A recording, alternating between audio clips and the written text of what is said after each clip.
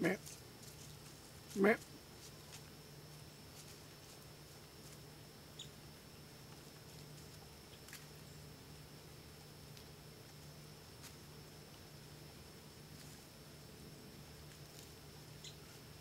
Meh.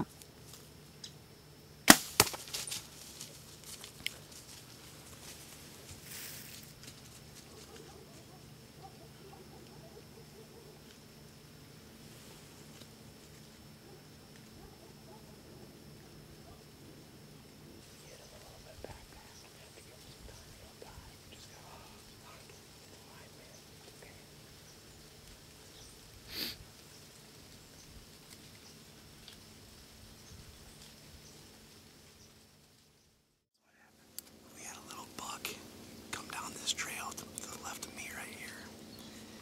And when he was coming, I have a tree branch that springs up. And so when he's behind there, I'm able to pull back. I pulled back. I was shaking pretty bad. I had to hold my jaw for quite a bit. So I could feel myself. I was shaking worse and worse because he had turned and he was looking right at me. And I just wasn't comfortable enough with the shot to take him when he was looking straight at me. So after he looked around for a minute, then he turned and started walking again. And I had a hard time getting him to stop, so actually Dustin stopped him for me. And he stopped really pretty well broadside. But I had tensed up quite a bit, and I had been holding that draw for a while. And I shot back on him because I was tense, and I kind of pulled after I released. So I shot him back a little bit, and he's just over here, and he's not feeling really good. He's pretty hunchbacked, but it was not my best shot. What's that? We'll give him a little time. Yes, we're gonna give him probably a couple of hours just where he can bed down, try not to push him around or anything, and hopefully he'll just go down. That was the one thing I prayed about last night. I was like, if I do a deer, I hope I make a clean kill, and I don't like to see that, but he is shot and he's hurting him. He's not too far. He's probably maybe 100, 110 yards. Still standing there. And he's just standing, so hopefully he beds down and just lays down, and hopefully it's a good enough shot that he dies fairly quickly. So, but we got one deer hit, a little buck. So, oh, I'm shaking like a leaf, man.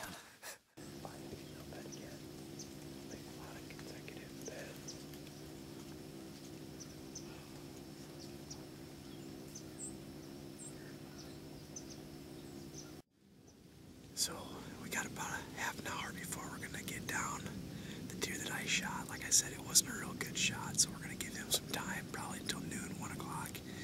Then we'll come back and try to retrieve him. He did get up and went a couple of steps. He was falling down though, so I don't think he'll go too far. Hopefully he'll bed down and that'll be the end of it. But we're gonna get down here a little bit, just kind of slowly get out of here so we don't bump him any farther, and go check some trail cams and stuff like that, and then come back later this afternoon.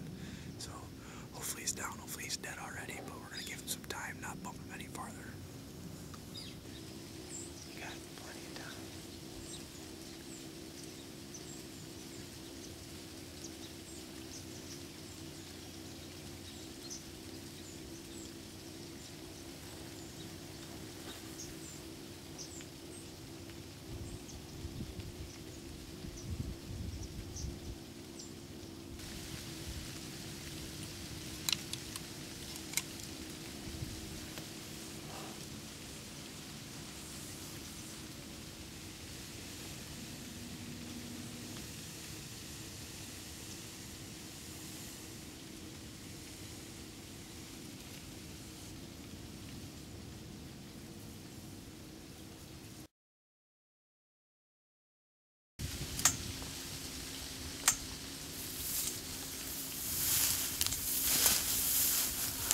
So we just got down from the stand. Like I said, we have a doe kind of bedded down over here, so we're going to try to walk out real slow because we don't want to bump this buck any farther. Gonna head out of here, let him rest. Hopefully he's already down and dead, but come back later this afternoon. We're gonna go check some trail cameras. We got some other things that we want to get done today, so we'll be back here in a little bit in the afternoon. So we just got back out here. It's not quite noon. It's probably 11 o'clock or so, and we're gonna head out and try to find my arrow first, and then We know where he had originally bedded down, so I'm sure that we're going to find some blood, and hopefully he's not too far away from that original bedding site. But I'm going to go ahead and knock an arrow and get ready just in case he does stand up and give a shot. But hopefully, like I said, he's laying down. We're going to go try to retrieve this deer. Hopefully he's down and dead. So we're going to head out right now. Alright, so right around in here should be... Right there it is, Wyatt. Behind you. See it?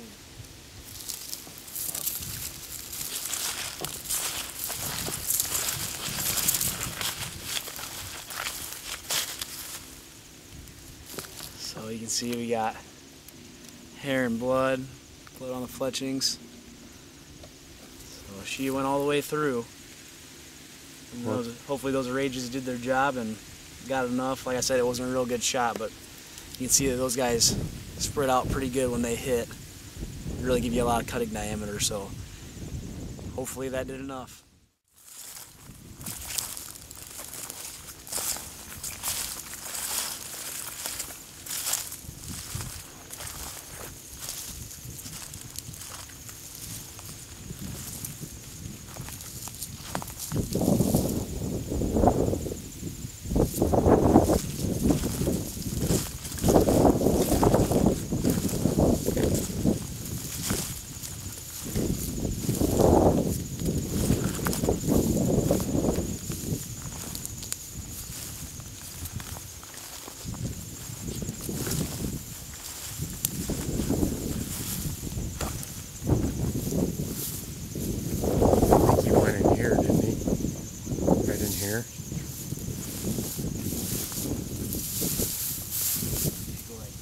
It was somewhere in this area.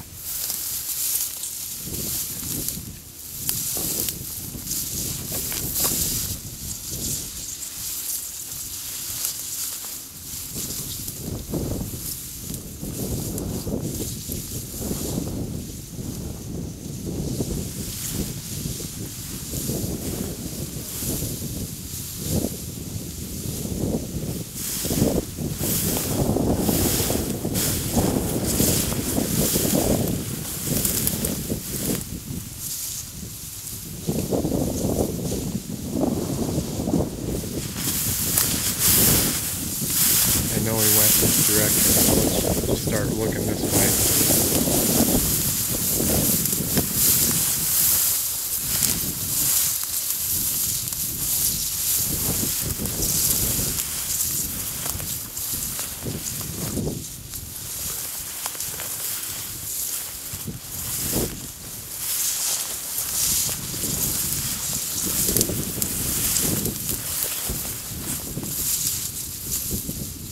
Wyatt, just start going this way and I'll...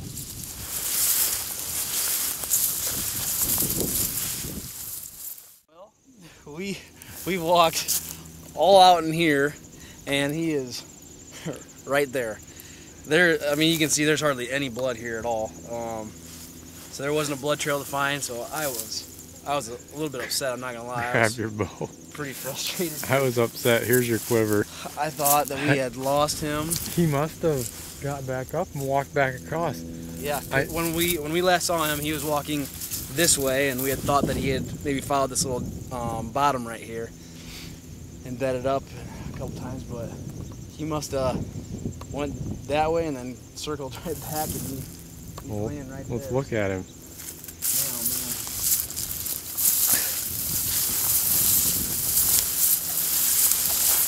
So, Got him. yeah, you can see I'm about a foot back from where I would like to be.